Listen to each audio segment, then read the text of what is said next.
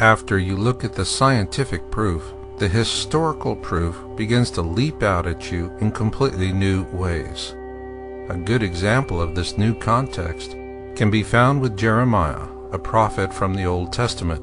He felt compelled to warn us of something he called the destroyer, and he clearly foresaw how the entire earth would suffer its wrath. In Jeremiah 25:32 and 48:8 we read, "Disasters will soon spread from nation to nation. They will come like a powerful storm to all the faraway places on earth."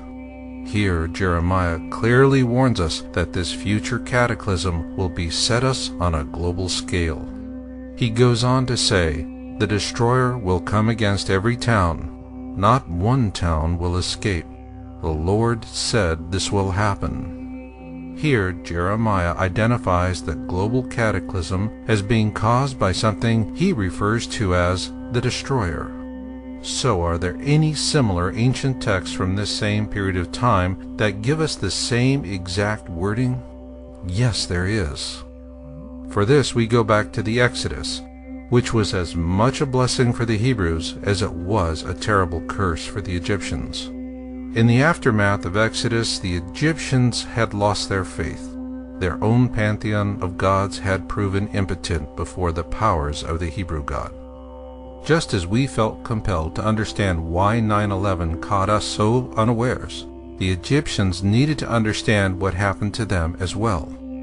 So as the Hebrews began to write the Old Testament, the Egyptians simultaneously penned a massive anthology called the Great Book.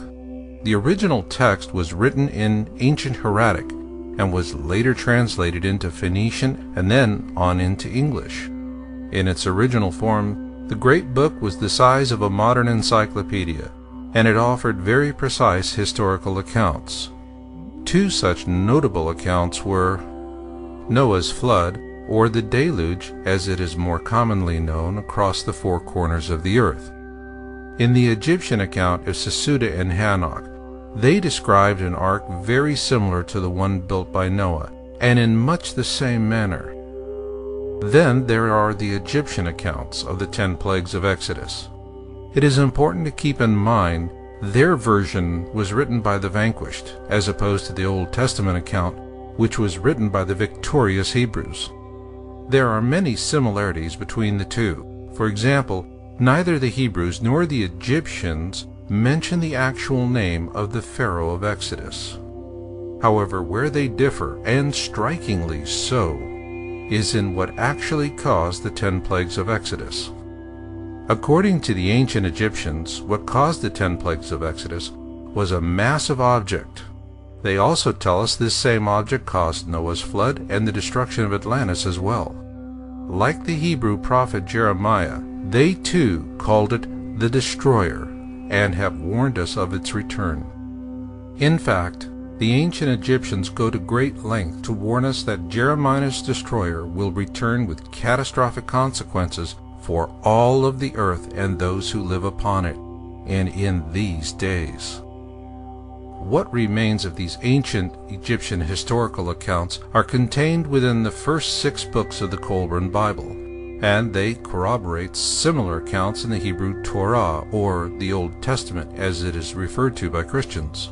Scientifically accurate, these ancient Egyptian accounts read as easily as man-on-the-street TV interviews. This is why noted Planet X historian Greg Jenner says that the Qumran Bible is the Rosetta Stone of Planet X. This is because the Egyptian accounts are so prescient they unlock many Planet X secrets buried within the Holy Bible and numerous other ancient texts and folklore. Many of the harbinger signs of the destroyer's return mentioned within the Qumran Bible have already come to pass. and it is warning us that what will come will be Jeremiah's destroyer. The Colburn Bible gives us many examples of what this is going to be like, and most notable comes from the Book of Manuscripts.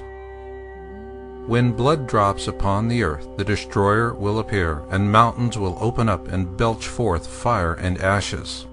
Trees will be destroyed, and all living things engulfed. Waters will be swallowed up by the land, and seas will boil.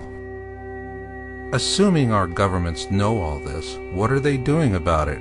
And of course, we want to know what's going to happen to us.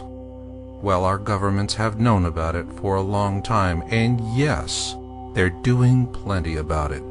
The question is, what are you doing about it?